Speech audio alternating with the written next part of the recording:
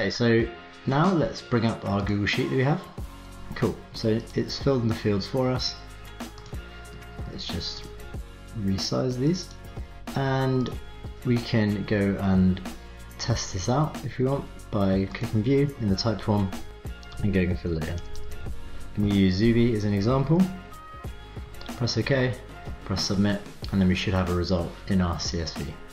Perfect. Okay, now we've got that, let's go ahead and go over to Phantombuster and create a phantom that's going to watch for this new record and then go out and get the posts of this influencer.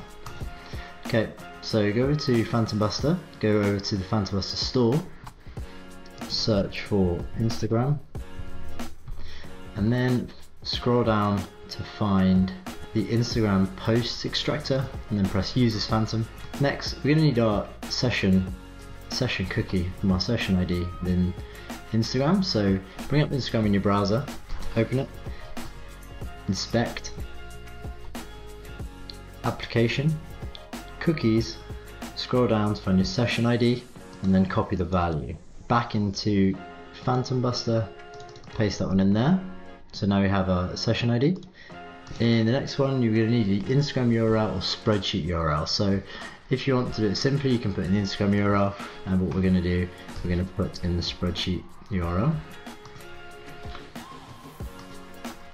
Get the shareable link. Make sure it's on edit just in case, because sometimes private ones can be funny, and then input that in here. So this is going to watch for the latest record and then go and fetch the post, and we're all set up. Next, get the column name to where the Instagram profile link is. Put that in there. You're going to want to extract the latest, let's say 20 posts. Number of lines the spreadsheet to process per launch. We're going to want 1 because we want to do the most recent one. And the name of the resulting CSV is going to be MakerPad. Okay, now press save. You're going to run this manually. You can obviously schedule this if you want, as many times as you want to go, if you're getting multiple people to fill it in. Going to go manual and then no notifications and then press save. So now if we launch this, it should go off and it should get Zuby's latest 20 posts and bring back those posts with the information and also the link to the post as well, which we're going to want for the next part.